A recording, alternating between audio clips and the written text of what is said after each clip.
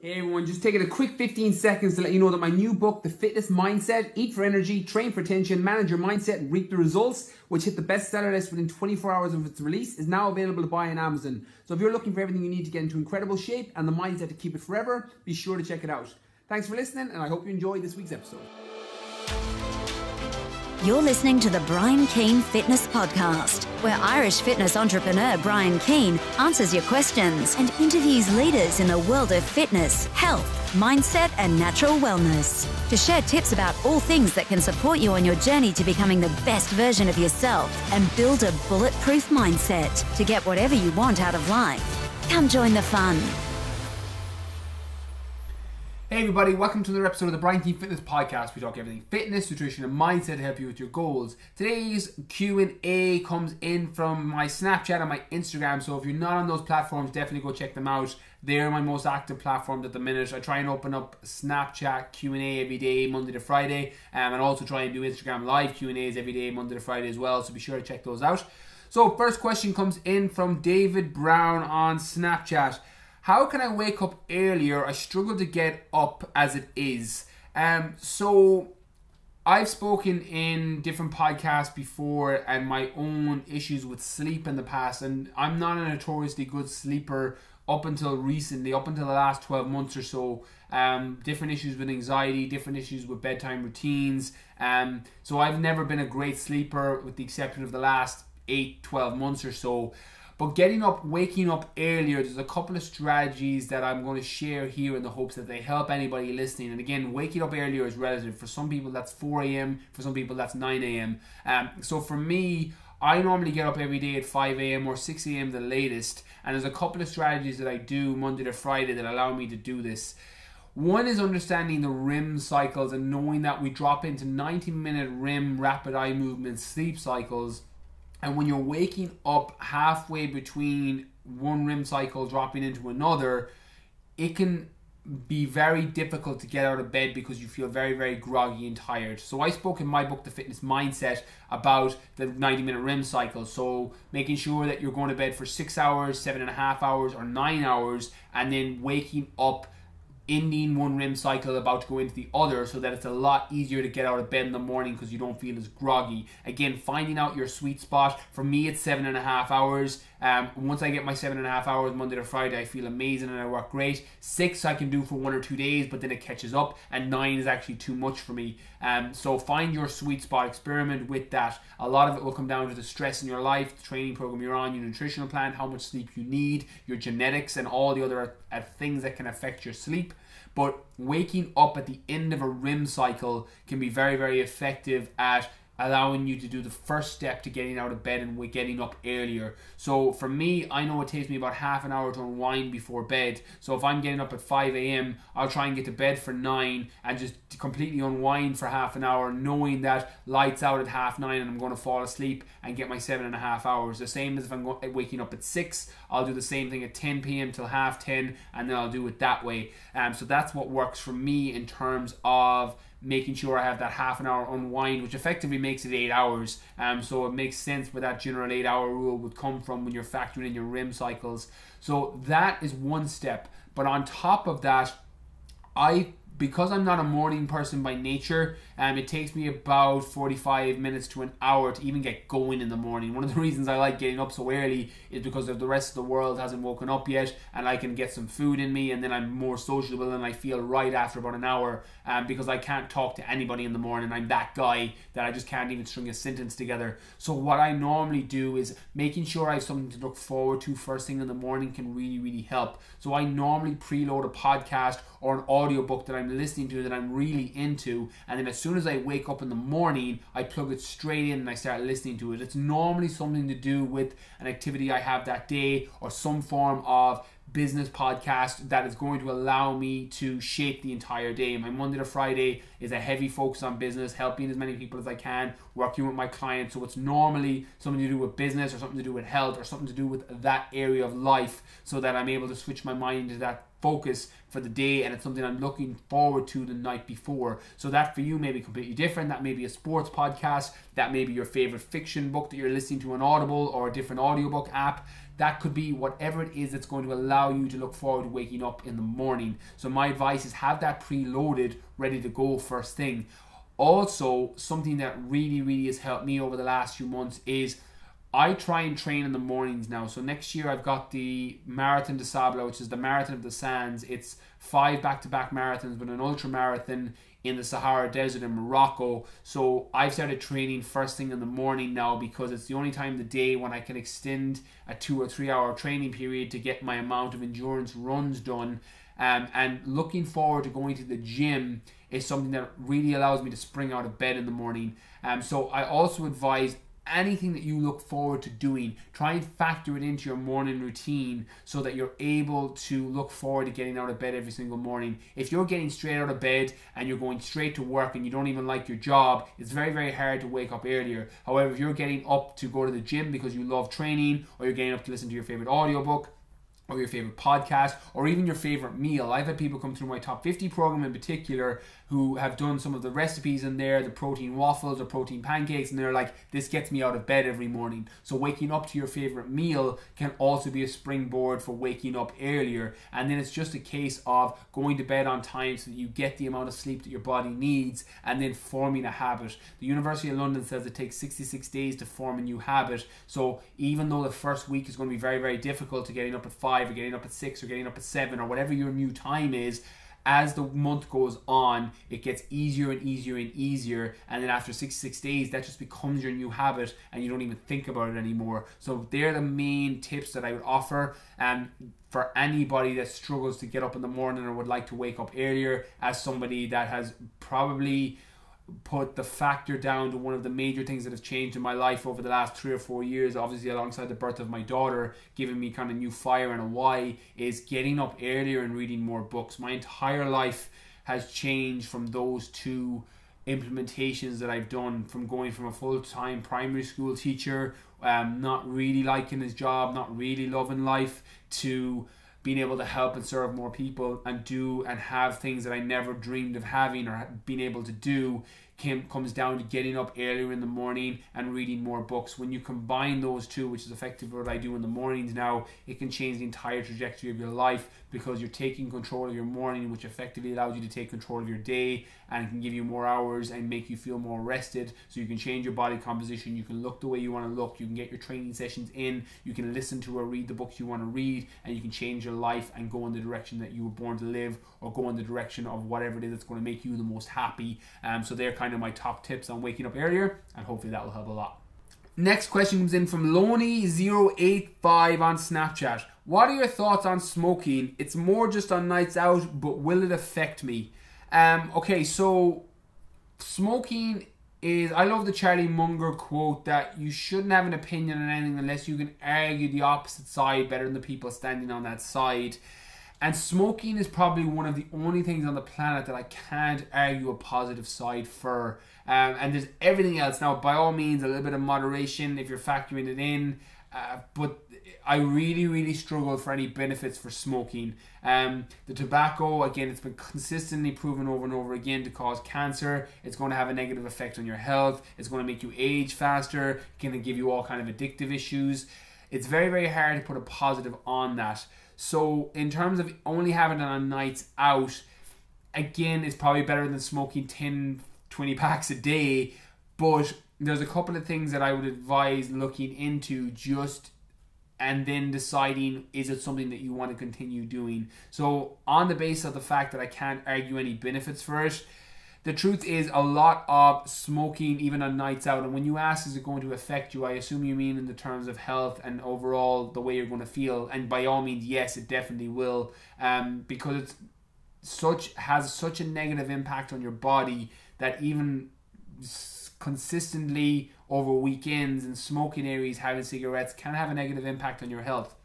So what I would advise is understanding that smoking cigarettes isn't necessarily just a physical addiction, because if that was the case, everybody that gave up cigarettes would just go on a nicotine patch or a nicotine gel, and nicotine is the ingredient that you become addicted to. It's not the tobacco, it's the nicotine that is addictive. So if that was the case, everyone that used a nicotine patch or a gum would take that and then they wouldn't crave cigarettes anymore, and then they'd be fine and they'd never go back on them again. But that's not what happens to people. What happens is you create bad habits and environmental issues and environmental habits around smoking, such as going out to a smoking area on nights out, which can re-trigger the bad habit. So from a physiological point of view, you're covered with nicotine patches. You're not going to get a physical craving. And for a lot of people that smoke on nights out, particularly in smoking areas in a club or a bar, you're not physically addicted because you're just made the bad association of having a couple of drinks. Your inhibitions might be lower, or you've made the actual mental habitual connection with being in a smoking area that, oh, I need to have a cigarette because I'll get that little bit of a nicotine hit which will make me feel better. It'll give me a mild stimulant effect and I'm going to feel really good. So that's what happens when you're smoking every weekend. You've made that association. So whether you do or continue to do it or not is very much down to your own personal choice. Everyone has their own choice in what they put into their body, what they use, but understand that you may not be physically addicted, you've just created a bad habit. And it's very, very easy, very, very simple, not very, very easy to cut a bad habit. So there's a great book by Charles Duhigg called The Power of Habit, and he talks about the cue, routine, reward, that all habits that we form are a cue, which for effectively for someone in a smoking area is being in a bar or a club. The routine is going out to the smoking area, and then the reward is the serotonin hit or the stimulant hit you're getting from the cigarette. So understanding that you need to hijack that somewhere can allow you to stop that completely. One thing is making sure that you don't go out to a smoking area in a bar. So you know that you go into that routine that if you're in a smoking area, you have to say no. And if you don't want to slip, don't go to slippery places. So if you don't put yourself in a position where you have to say no and then use willpower, that is going to make it a lot easier for you to not have to make that decision. So one step you can do is just by not going out to a smoking area. Another one is going to a bar where there is no smoking area, so that you change up your entire cue and you change up the actual routine that you have on nights out, that you're not going to the same bar every single week. Because what happens is you're going to the same bar or the same club, the same smoking area, and then that routine is massively developed and is hardwired in your system. I love the quote for habits that the chains of habits are too loose to be felt until they're too strong to be broken. And that's kind of how smoking on nights out is. The habit becomes so hardwired in you that it makes it very, very difficult to give up. So if it is something that you really want to make a change with and you're not just justifying it to yourself, by all means go out every weekend and have your cigarettes and justify it to yourself, but don't confuse yourself into thinking that, well, it's fine, I'm only smoking one or two every weekend, it's fine. Richard Feynman, who was a physicist, and one of my favorite quotes of all time, don't fool yourself and you're the easiest person to fool. And by all means go out and have your cigarettes every weekend, have your smoking in your smoking area, but don't fool yourself into thinking it's healthy just because you're not doing it every single day, because it's not. And you can justify it to yourself all you want, but again, the stories you tell yourself are going to be how you see situations. So don't fool yourself and you're the easiest person to fool. By all means, definitely factor them in if you choose to. Just don't convince yourself you're doing something healthy. Okay, next question comes in from Anonymous. How can I stop being bullied? So I'm going to answer this one in the hopes that it provides a lot of value to people listening, because bullying shows up in different ways. From this context of this question, I think it's somebody in school or college, but there's people that are in work environments or that have kids that are going through the same thing, where there's people being bullied. And the truth is, for me, I was someone that was bullied in school when I was a teenager. It was one of my reasons for starting to lift weights, because I wanted to be stronger. And to be honest, with full transparency, I wanted to be able to beat the shit out of the people that were bullying me. And that's what led me into weight training initially, because I wanted to be bigger and stronger. But the truth is that what happens when you start to lift weights and feel stronger, you start to feel more confident within yourself, and then you actually don't even want to get back at people that are bullying you. And what happens is bullies in all areas of life, in school, in college, in workplaces, normally prey on people that are weak and the people that don't have the confidence. And what happens when you start building up self-confidence within yourself, and whatever that is for you, whether it's lifting weights, getting stronger, or doing better in your sports team, or whatever it is that's giving you more confidence, you tend to not end up being a prey for bullies anymore. So it's a hard question to answer, and I just wanted to answer it purely because it's something I've gone through myself, and what I did. And I'm not saying it's the best thing to do, but for me, if you're someone that is of that 14, 15, 16-year-old age, or whatever age it is, or you've got kids or friends or brothers or sisters who are going through it, the thing that changed for me was I started lifting weights. I started doing push-ups in my bedroom. I started doing pull-ups in my bedroom. I started to get physically stronger, because when my confidence builds up, you don't become a victim anymore. People that are going to bully you and people that are going to pick on you is normally because they see you as weak and you're not going to fight back. And generally, bullies have their own insecurities going on. It's normally a projection of what's going on within them. Right now, if I'm ever offering that advice, and I have a lot of young people following my Snapchat particularly that ask about being bullied, understanding the psychology behind a bully is normally a projection of what's going on in their life. There's something going on in their life and they're taking it out on you. The same thing happens for 27, 28-year-olds who are in an office where there's somebody picking on somebody. It's a projection. What you'll find is a bully has somebody picking on them. They have a family member that's always picking on them, a brother or sister, even a mother or father, and they're projecting because they feel weak in those situations, that they're projecting it onto you in a place where they feel strong and secure within themselves, because they're able to make somebody feel bad about themselves. It makes them feel good about themselves, makes them feel good about them. And the same thing happens in an office. What you'll find in a lot of situations with people that are bullying other guys or other girls, or making fun of them, or constantly on their back for something, it's normally because of something going on in their home environment, their family environment, where their wife or their husband is always picking on them, or they run the roost at home, and this is where they get to show themselves as a real man or a real woman, and they get to pick on somebody and make them feel bad about themselves. It's just a projection of what's going on in their life, and understanding that normally allows you to empathize massively with the people that are doing the bullying, because even though you're the victim and we can't sometimes see the forest amongst the trees, what happens when you start to realize that people that are bullying you have something going on in their life and they're just projecting it onto you, it makes you feel sorry for them. And then when you start to build up your own confidence through weightlifting or joining a sports team or getting better at something that makes you feel confident within yourself, you start moving forward as a person. You start feeling better about yourself, and then you just start to see the bullies in a completely different way. On top of that, they normally stop bullying you when you build that self-confidence. So hopefully that helps in terms of understanding that a lot of it is a projection of the way and what's going on in their life, and it's just being shown onto you. And then when you build your own self-confidence, it allows you to take control of the situation, and you can move out of it by being confident in yourself, because at the end of the day, bullies never pick on somebody who's confident within themselves. Okay, next question comes in from Shawnee Boy 16. I'm spending over an hour in the gym. How long should my sessions be? Okay, so in terms of session length, is largely going to be down to your specific goals, and then you obviously build your nutritional strategy around whatever training you're doing. So I have a couple of general rules, and neither are right or wrong. It's very much down to what you're specifically doing. If you're a power lifter and you're resting 5 or 6 minutes between sets to maximize your lifts, you might be training for 2 hours. If you're, for example, me, I'm training for the Marathon des Sables, 256-kilometer race through the Sahara Desert. My workouts now are stretching to 2-3 hours because I'm doing 20-kilometer runs at the end of workouts. I'm doing 25-kilometer runs at the end of workouts. So my workouts are now stretching on.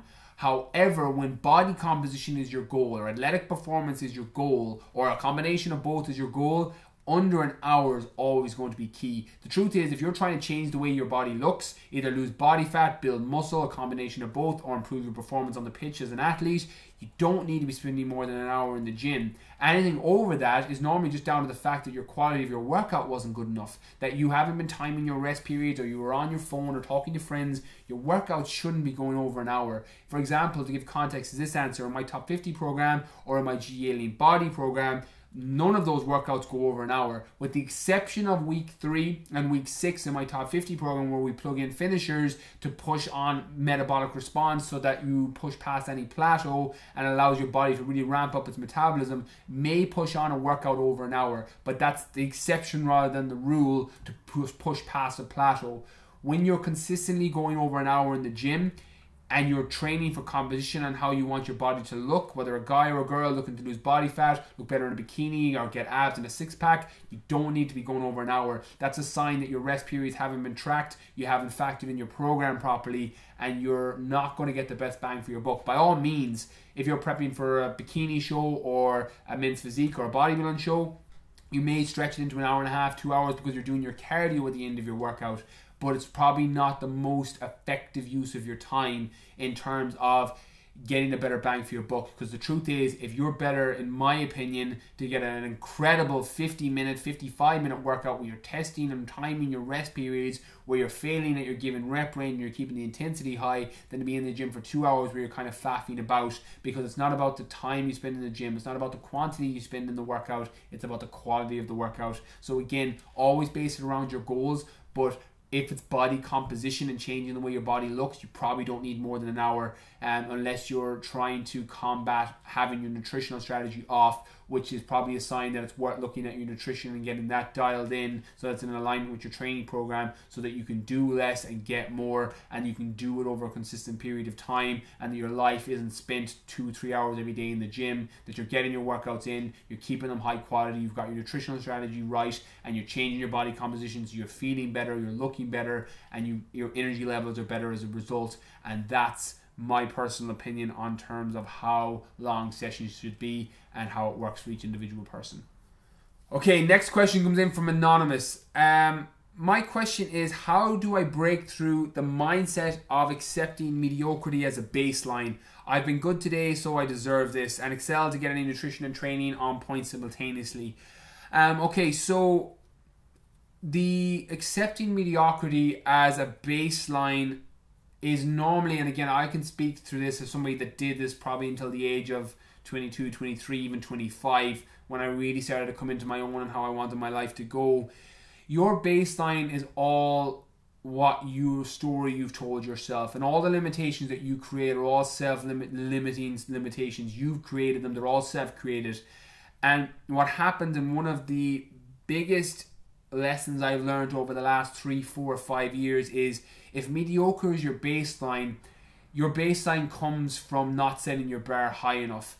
And for me, and again, I'll use myself because you're your own best example, I know when I set goals, I have to set BHAGs, I have to set big, hairy, audacious goals, I have to set massive targets, because otherwise I can't get motivated for them. There's a reason that I signed up for the Marathon de Sable, the 256 kilometer, which is 5 marathons and an ultra back to back, and I've yet to do a marathon, because I have to set my target massive in order to get motivated. It was the same when I did the Worlds, when I was a professional fitness model. I had to go to the Las Vegas Worlds pay-per-view show and compete there because I wanted to test myself against the best in the world. I have to set my targets massive for me to get motivated by them. And I'm not saying that's right or wrong, it's a little bit reverse engineering what works best for you, but I know myself that I have to set that bar high or else I can't get motivated. But that came from a hijack of using a step-by-step lifestyle parameter and understanding that my bar moves in slow increments in the beginning and then exponentially and very, very fast as you start to hit your targets more and more. Confidence comes from saying you're going to do something and then doing it. And mediocrity being the baseline normally comes from the fact that you're always sticking to the safe path of what you know you can do. And I put in my own book, The Fitness Mindset, the Vincent van Gogh quote, that the comfort zone is a great place, but nothing ever grows there. And that's exactly how your baseline mediocrity bar is. If you constantly stay in your comfort zone with everything that you do, the relationships you're in, the jobs that you do, the activities or body composition or fitness goals that you set, if you constantly stay in your fitness and your comfort zone, then nothing ever grows there. And that's what happens. For me, when I made my first major jump was when I decided I was going to start competing first. It's one of the reasons I had my own issues with body dysmorphia and all the other pros and cons that come with competing and bodybuilding and becoming a professional fitness model and all these things that I did. One of the major transitions for me was, once upon a time, stepping on stage as a professional fitness model or as a bodybuilder terrified me. Even the thoughts of it terrified me to do. And then when I did it, I realized that, okay, what else is scaring me? What other limitations have I self-created? And then you start to attack those. And then as you do that, it becomes a habit, because you don't have a habit of having a poor baseline. You don't have a mediocrity of having a bad baseline. You have a habit of having a mediocrity as your baseline, because when you have a habit of having greatness or success or big things as your baseline, then that becomes the habit that you fulfill every single day. And that comes from setting big goals and working towards them and coming out of your comfort zone. How you do anything is how you do everything. So it doesn't matter. One of the reasons that I love fitness so much is because it's a metaphor for everything in your life. Going into the gym and pushing past limits and doing workouts that you don't want to do and pushing to the point of pain and pushing past that and doing the extra reps when you don't think you can and doing the extra sets when you don't think you can transfers into every area of your life. It transfers into your relationships, it transfers into your jobs, it transfers into how you do everything in your life, and that comes from practicing moving out of your comfort zone. So one of the things that has given me such a reference point has been my fitness. Those workouts on the days when I didn't want to train, those reps that I did that I didn't want to do, all of these things, because when you're sitting in front of a computer or you're sitting in front of a desk or you're sitting across the table from someone who's potentially going to be your boyfriend or girlfriend or husband or wife, and you're not feeling comfortable, you go back to that reference point of when you didn't feel comfortable and the growth that came out as a result. Growth comes from pushing past resistance on the things that you think you can't do. So my goal or my advice for anybody who is trying to push past their mediocrity as their baseline is set goals higher. Move out of your comfort zone in all areas of your life. And when you start to tell yourself, I've been good enough today, so I deserve this with your nutrition or your training, that's a self-fulfilling prophecy. That's a story you're telling yourself that becomes a habit, and that becomes a new habit that, oh well, I had a good training session today, I can eat whatever I want, and that's fine. But if you're trying to accept or trying to excel into something that is more than mediocrity or more than average, because greatness is within everybody. Everybody has it. Everybody has genius. Everybody has greatness. There's a fucking reason that when you see people doing great things, that it resonates within you and you think it's incredible and you feel motivated. That's because that's fucking within you. Everybody has that. Just you've decided to tell yourself another story, and you've decided to go against it by telling yourself, well, this is good enough. If anything anybody says, your Conor McGregor's, your Muhammad Ali's, your people that are achieving great things in the world, if they're resonating with you, that's because that greatness is within you as well. You're just choosing to ignore it, or you're choosing not to listen to that voice that's inside you. Set the bar higher, and then realize that when you feel that way, there's a reason for it. So set your bar, set your big, hairy, audacious goals, or set your goals that are outside your comfort zone, and then start practicing them. Start how you do anything is how you do everything. Start with it in the gym. Start it with your nutrition, saying, I'm going to follow this nutritional plan for 6 weeks. I'm going to follow this training program for 12 weeks. I'm going to do it, because confidence comes from doing the things that you said you were going to do and following through on that. And when that becomes a habit, when that becomes your way of being, when that becomes the way you do everything, because how you do anything is how you do everything, then you start moving your baseline, and it doesn't become mediocrity anymore. Your baseline becomes greatness. Your baseline becomes success, or whatever that looks like for you. Greatness, success are all subjective terms on what they mean for you, but you need to set that bar higher, push yourself out of your comfort zone, and then do it every single day with everything that you're doing. Step by step we get ahead, not necessarily in fast spurts. How you build your body, rep by rep. How you run a marathon, step by step. How you write a book, word by word. You do everything bit by bit every single day. When you start doing the right things every single day, moving towards the person and the goals of the person that you want to become, that's how you get greatness, or that's how you get success, or whatever that looks like for you. And that's how you move your baseline of mediocrity to a baseline of the person that you were supposed to be. Okay, that's everything on today's episode. So for more information on me, on my top 50 OG Lean Body program, check out the website, www.briankfitness.com. My Snapchat is BrianK019. My Facebook, Instagram, YouTube is all Brian K Fitness. And my best-selling book, The Fitness Mindset, is available on Amazon, the Book Depository, in all Dewberry bookstores in Ireland. Massive thank you for listening. Catch you all soon.